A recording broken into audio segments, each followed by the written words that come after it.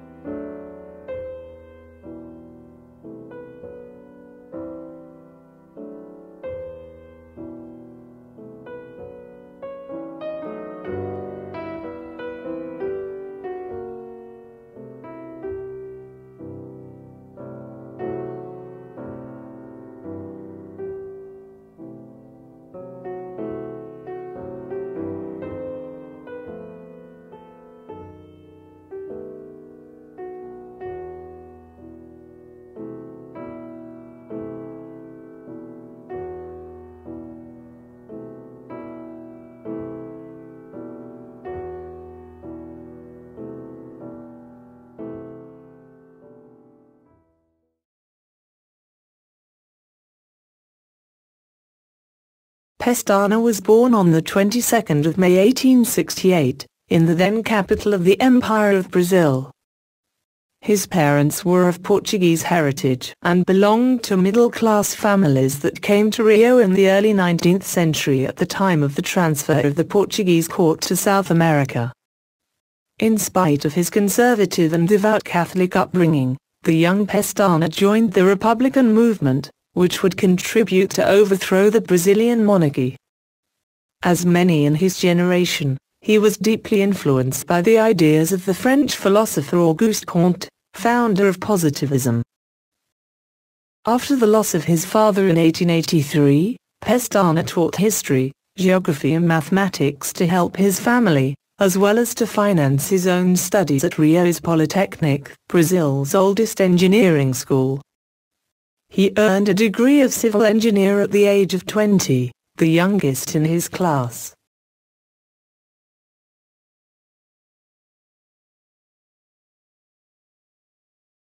A few months after graduation, Pestana accepted an invitation to move to Rio Grande do Sul, in order to work in the Porto Alegre to Uruguaiana Railroad.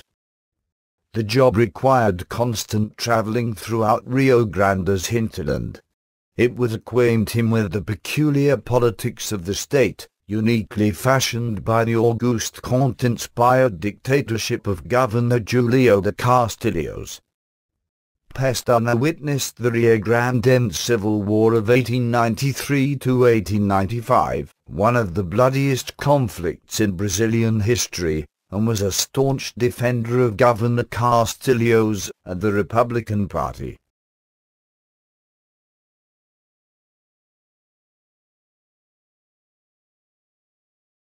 In late 1898, Pestana was appointed director of Ijuhy, a settlement created 8 years earlier in the northwestern part of Rio Grande do Sul. The place was facing a severe crisis caused by bad management, and by quarrels among its more than 10 ethnical groups. Upon his arrival in early 1899, Pestana gathered the leaders of all immigrant communities in a place currently known as Union Hill, and managed to pacify them. He rationalized the policy of rural settlements, favoring families with previous experience in agriculture, and invested in education and infrastructure, helping to diversify the economy of Ijuhy. During Pestana's 13-year tenure, the population rose from 6,000 to 28,000 inhabitants.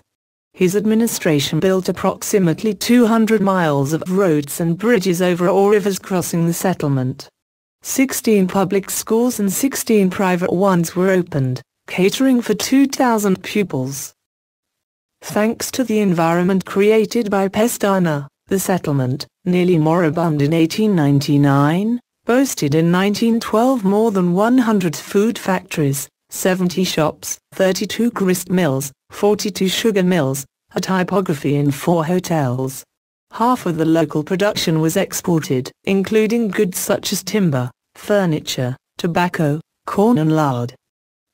The steep demographic and economic growth of the settlement allowed Ijuhy to gain political autonomy in 1912. Pestana was the first mayor of the new municipality, one of the best examples of sustainable development and ethnic integration in southern Brazil.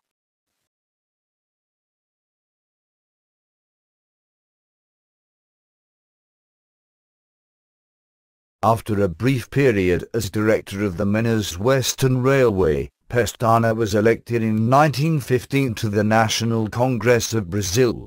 He was re-elected in 1918, always representing the Rio Grandense Republican Party. As a congressman and member of the Budget Committee, he granted priority to rail transport, and advocated changes in the policy of public concessions in place since the Empire. The railway system in Rio Grande do Sul was particularly affected by the lack of investments from its private owner, the American tycoon Percival Farquhar. The consequences were being strongly felt by the local economy. In 1920, in a joint effort with the federal government, Pestana managed to approve the nationalization of the Rio Grandense railroads. A new company was created, the Rio Grande do Sul Railway, entirely owned by the state government. Pestana left Congress to become the first president and CEO of the company, known by its Portuguese acronym, VFRGS.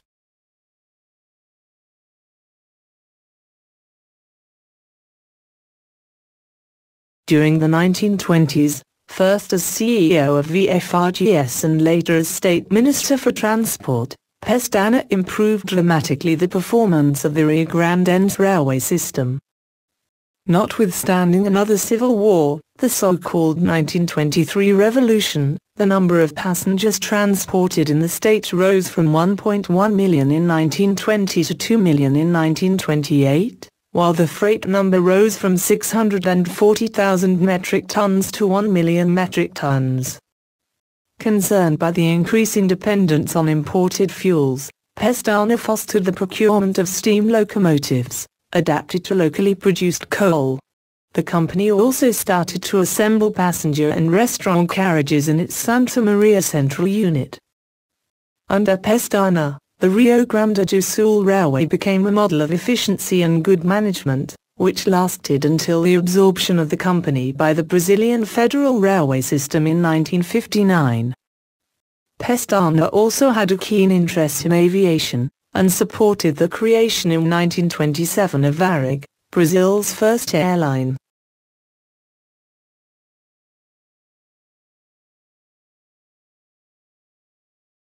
Pestana was re-elected to Congress in 1928, and again in 1930, when he supported the presidential bid of Governor Getulio Vargas, his comrade in the Rio Grandense Republican Party. The defeat set in motion the revolution that took Vargas to power. Pestana opposed the deployment of force, and did not participate in the new government. Following the dissolution of Congress in November 1930, he went back to Rio Grande do Sul. His last public task was the modernization of the Porto Alegre harbor in 1932. On the 29th of May 1934, Pestana died from cancer at the age of 66.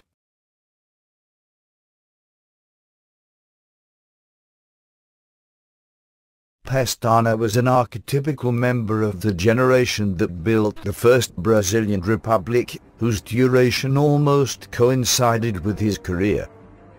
an engineer turned politician, Pestana believed that infrastructure and education were key for the economic and social development of Brazil.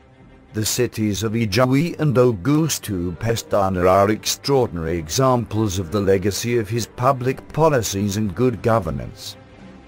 A statesman in the true meaning of the word, Augusto Pestana was, first and foremost, an engineer at the service of the Brazilian Republic and of his adopted home, the state of Rio Grande do Sul.